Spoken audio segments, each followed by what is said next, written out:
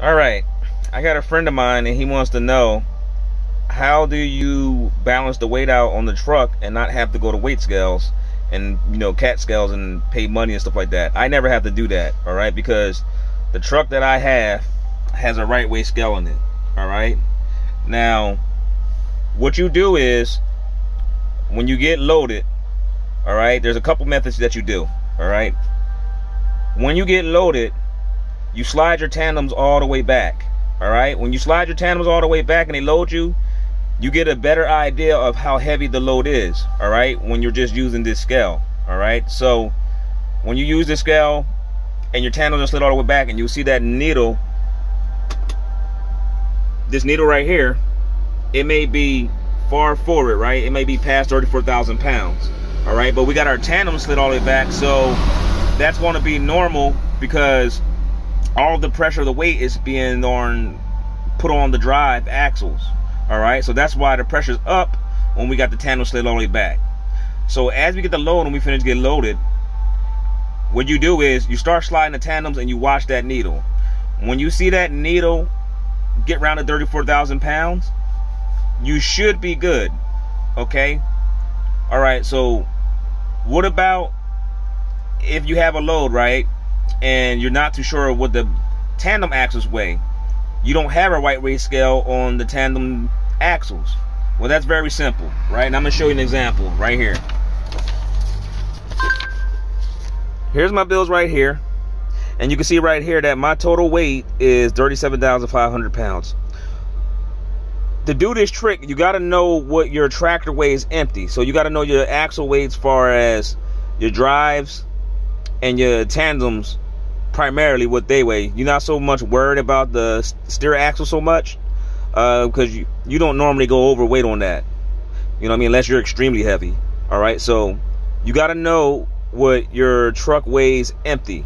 All right, and for instance, with my truck, my drive axles weigh about 13,000 pounds, you know, plus or minus. I just round down to 13,000. All right, and my tandems, my trailer axles weigh 9,000 pounds. That's empty. Okay, so what you do is, now that we know that, we know we have 2 points. So what you do is you take this weight here and you divide that by 2. So 37,500 pounds will be 18,750 pounds. Okay, you would take that weight and you add that to 13,000 pounds. So with that added, that should put me up around 31,000 pounds. All right, for the drives. And when I take the other half, the 18,750, and add that to the 9,000, that puts me at 27,000 pounds. Okay, so now that I know that, what I would do is I would go right back to my right weight scale and I would slide my tandems to around 31,000 pounds. All right, 31,000 pounds. If I slid there, I'm good. Now, being that the trailer tandems are 27,000 pounds, I got about 4,000 pounds I can work with anyways. So I can be a little over than 31,000 pounds because on the back trailer tandems, I got 4,000 pounds to play with. All right, because we legally by D.O.T, we can be at 34,000 pounds on the drives and the trailer tandems. All right, so once I slid that in between 34 and 30, there's no way in hell that I'm over on my trailer tandems. All right, now this is how you know that you're overweight, or maybe they don't put too much weight. It's like kind of offset load. They got different products. Some stuff is heavier than the other. Some stuff's not. If you got your trailer tandems slid all the way back and you come to find that you slide them just under the load, right? You keep one door open and you slide the trailer tandems just under load where the load ends at. All right, but you see that the weight is still high. And then you keep sliding the tandems to as far forward as they can go, but it's still way overweight. There's one or two things. They got the heavy product loaded too much on the front. That means they loaded the trailer wrong, or you're overweight. You're over 80,000 pounds gross. All right, and you're gonna have to take it back for them to take weight off to get you right. Another method that you can do, let's just say you want to go to and get it precisely, you know what I mean, where you can get it precisely, the weight precisely on each axles, you know, the drives and your tandem your trailer tandems.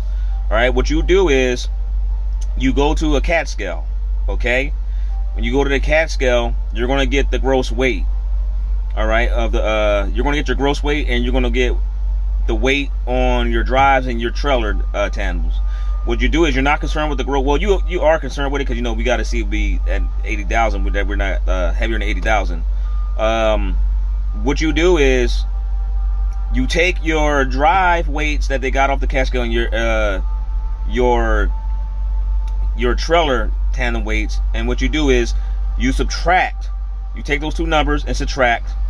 That's going to tell you the weight right there. You know, let's just say you're over on the drives. That's going to tell you the weight. All right, how much weight you over.